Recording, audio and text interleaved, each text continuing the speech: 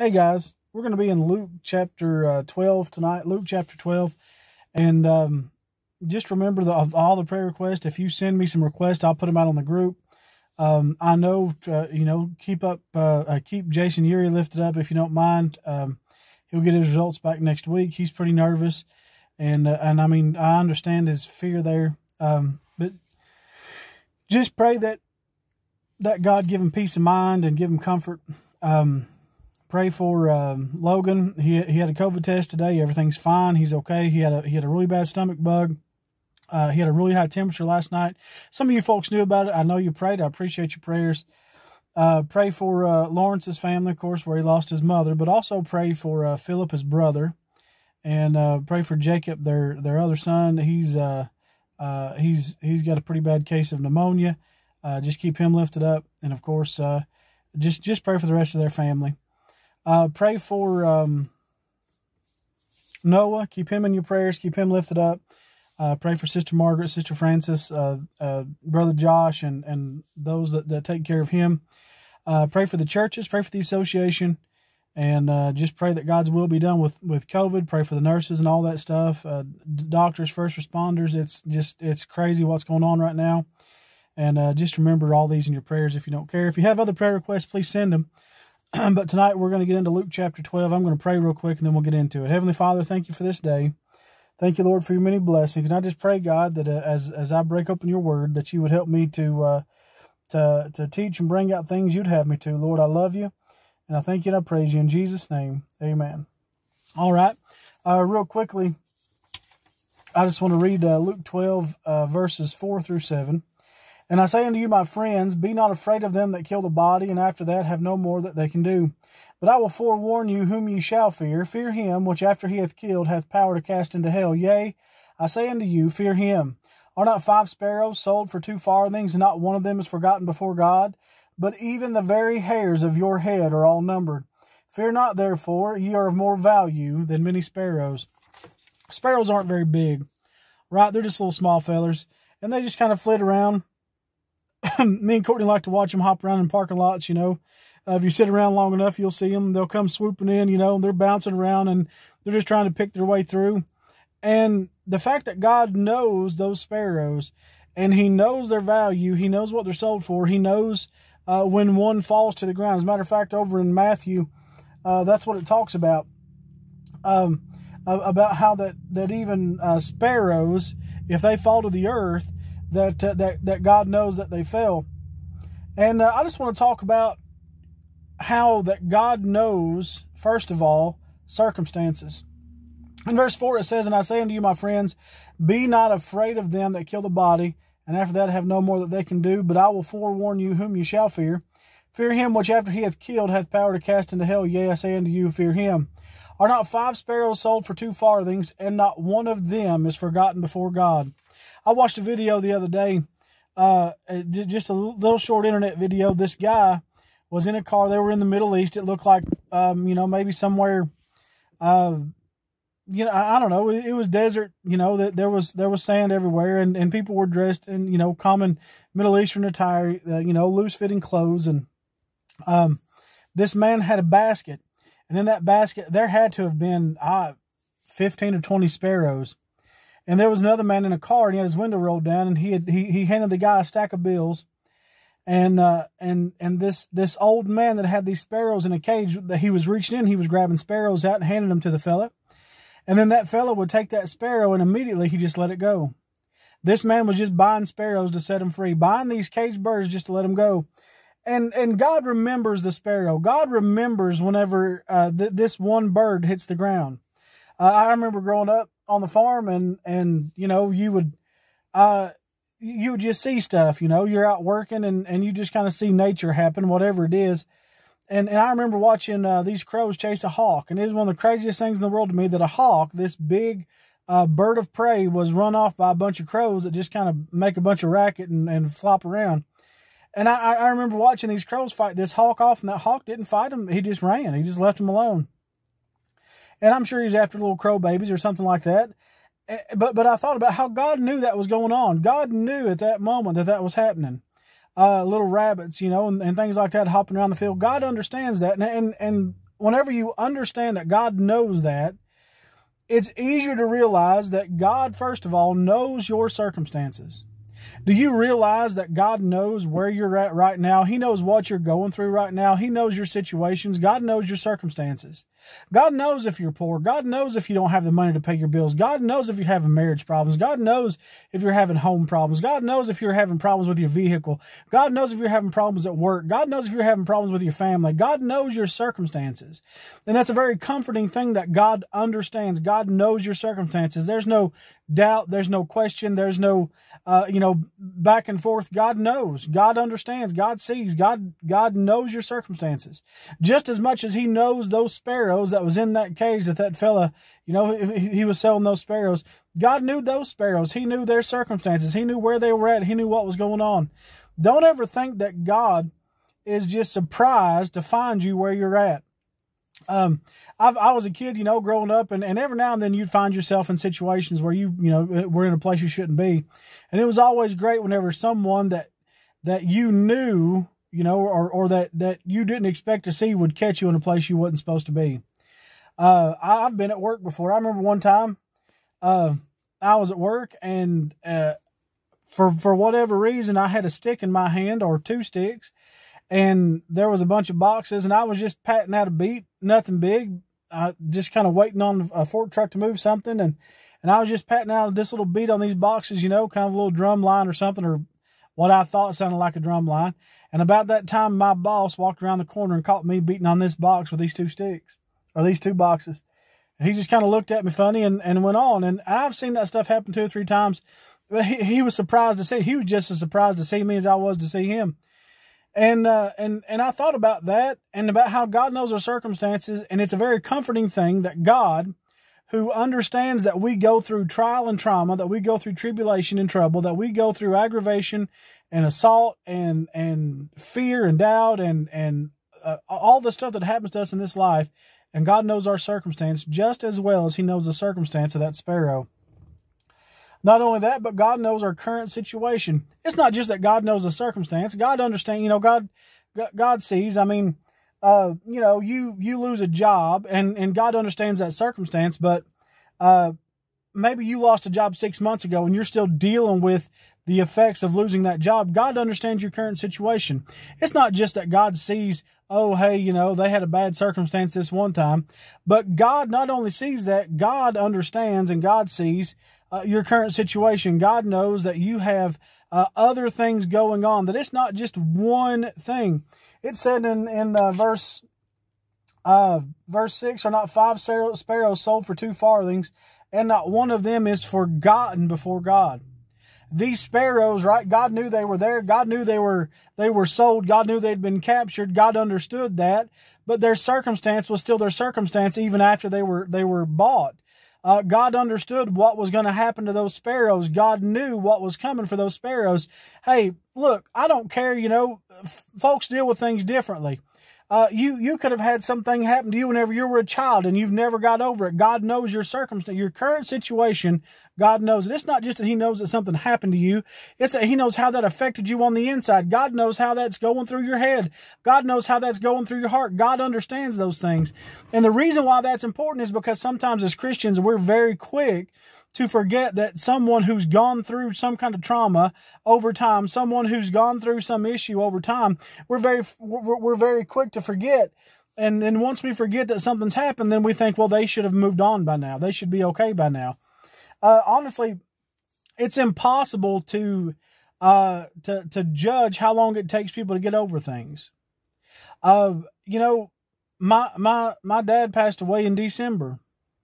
Right now, I remember growing up and, being in churches on Mother's Day, Father's Day, people would say, if you've got time to see your mother or father, you better go see them because you'll never get the chance again. And, one of these days, they're not going to be around and you're going to miss them. And hearing people say that, that's one thing that they never got over was not having their mother, not having their father. And that was an abstract thought to me. But now that I've lost both my mother and my father, I've still got my stepmother and she's a blessing. But now that I've lost my mother, my father, and my stepdad, it's true.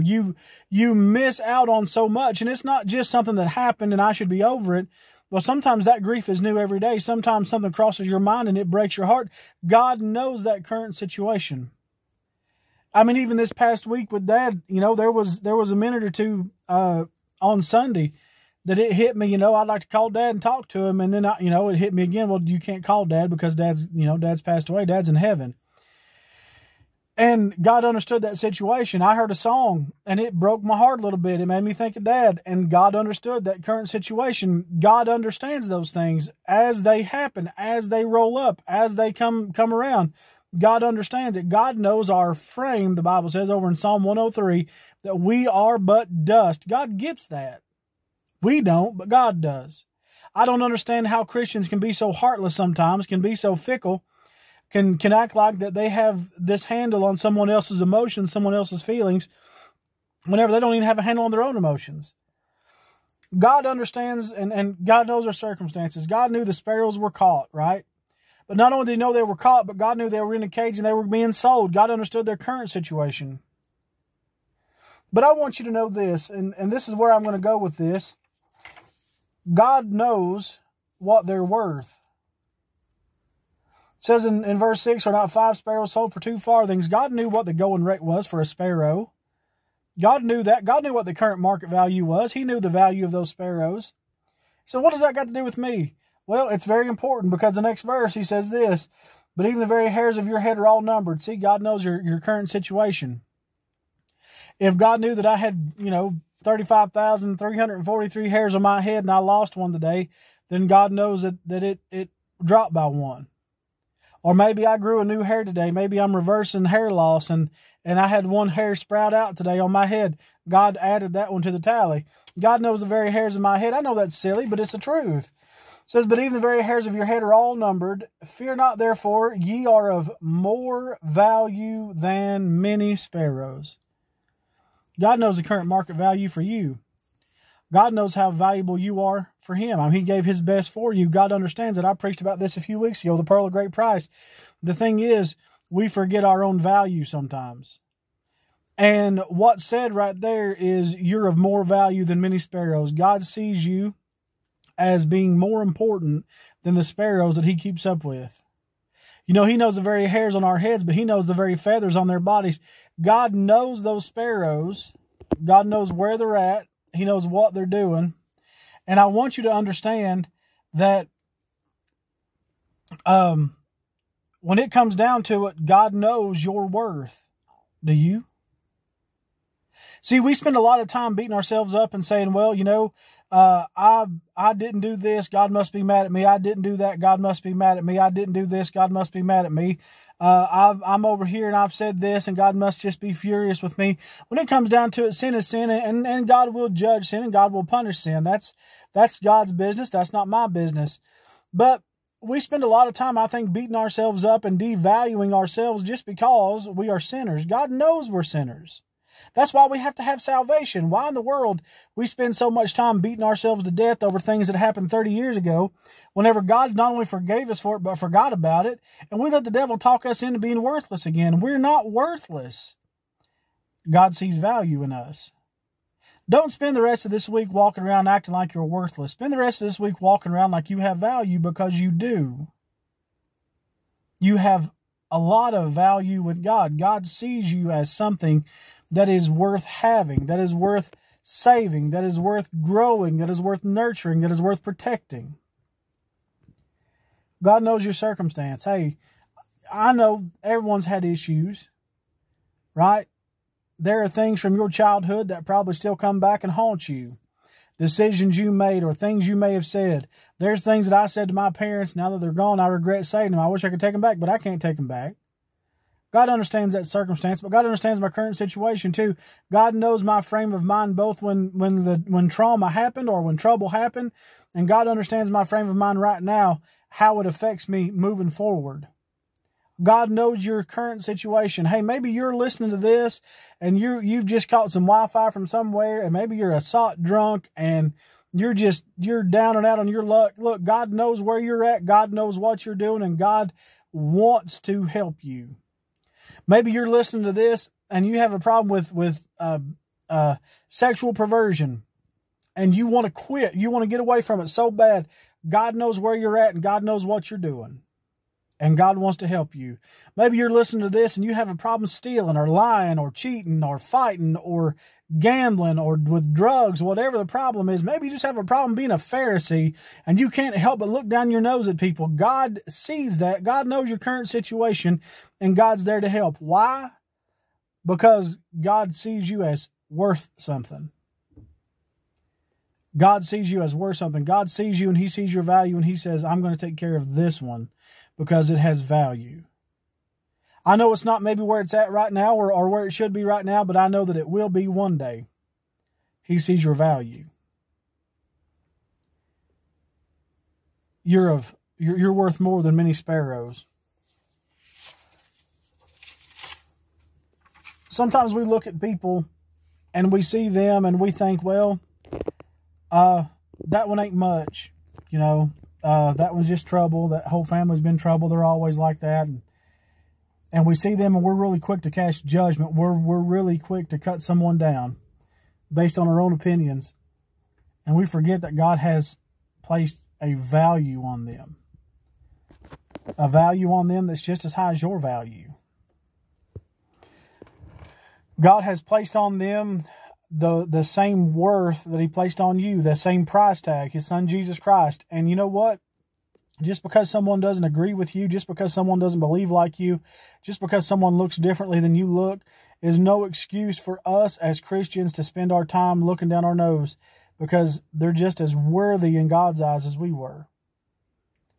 Hey, Christians can backslide. Christians can walk away from God, and they're still God's. God still owns them. God still bought them. God still paid for them. God still loves them. God still looks after them.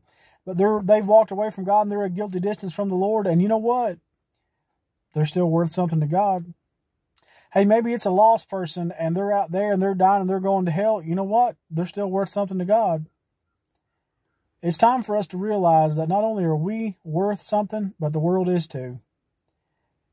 It's time for us as Christians to quit thinking about things as, they're unholy, so we don't have to worry about them, and look at them in terms of they need the Lord, they need help, they need prayer, they need someone to reach out and offer a kind word. Offer them a kind invitation to a kind church where people take care of each other. Listen, I'm going to tell you, it's time for us to realize that we're worth something, not just us, but everyone, because Jesus came to die for the whole world. Where are you at tonight? Don't you let the devil tell you you don't have worth. And don't you let the devil tell you that lost person that you know doesn't have worth. Don't you let the devil poke his finger at someone and puff your chest out and say you're a Christian, you're much better than that. Realize that they're just as worthy of salvation as you are, and that's not at all. That's why it's grace. And because it's grace, you have no boasting rights. Where are you at tonight? God knows your circumstance. God knows your current situation, and God knows your value. God knows that current worth that you have. That's what I've got for tonight. We'll meet back, Lord willing, Sunday. We'll have parking lot church, and just keeping on the COVID cases. We'll see how things go. I know it's getting worse and worse everywhere. Y'all just keep us lifted up. Pray for Logan to have like a new case every day at his school. Sometimes 2 cases a day. So y'all just pray about that and pray for them. I sure appreciate you guys listening tonight, and God willing, we'll see you soon.